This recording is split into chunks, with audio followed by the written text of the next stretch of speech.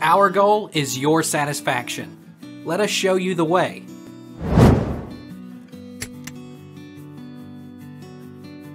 How many refrigerators can be on a 20 amp circuit? Probably yes. A freezer typically draws less than 5 amps. So 2 freezers on a 15 or 20 amp circuit is not a problem. The question is what other loads are plugged into different outlets on that same circuit.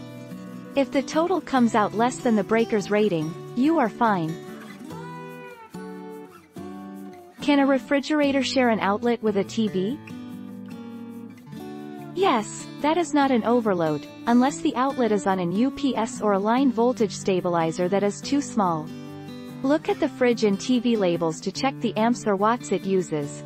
They should probably be less than 8 amps added together, or 1000 watts or less together. Can a mini fridge share an outlet? You can, but I would recommend checking the amperage draw of everything plugged into the power strip beforehand.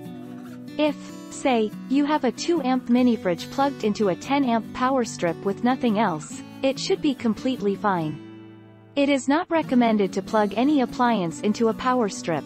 Shaw. 21, 1439 Does a refrigerator need a GFCI? A refrigerator shouldn't be plugged into a GFCI outlet. GFCI outlets are used in areas of the home with water or moisture. These include bathrooms, basements, and kitchens. This type of outlet is important because it reduces the risk of electrocution and electrical fires. Shaw. 18, 1442 Take our lead. Let's help you make your mark.